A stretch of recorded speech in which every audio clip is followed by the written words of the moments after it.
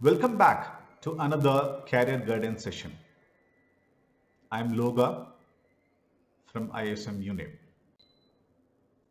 Embedded system and IoT domain becomes a natural choice for electronic, electrical, and instrumentation engineers.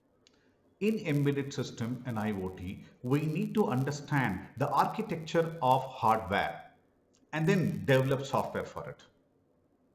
We need to understand the board architecture, the device architecture, and then program the device. Tell me, a computer science engineer can do this? Don't you think that you are the perfect person, the perfect engineer who can do this? So, embedded system and IoT domain becomes a natural choice for electronic, electrical, and instrumentation engineers.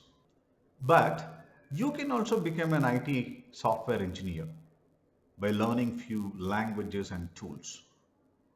But the computer science engineers would also become your competitors.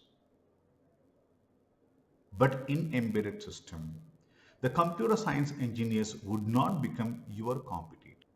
Hence, embedded system and IoT domain becomes the perfect and a natural choice for electronics, instrumentation, and electrical engineers.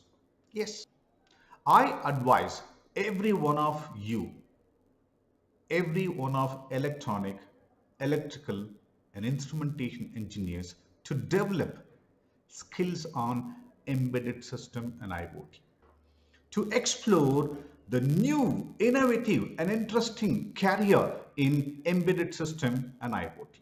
So this is Loga signing out. Take care and bye-bye.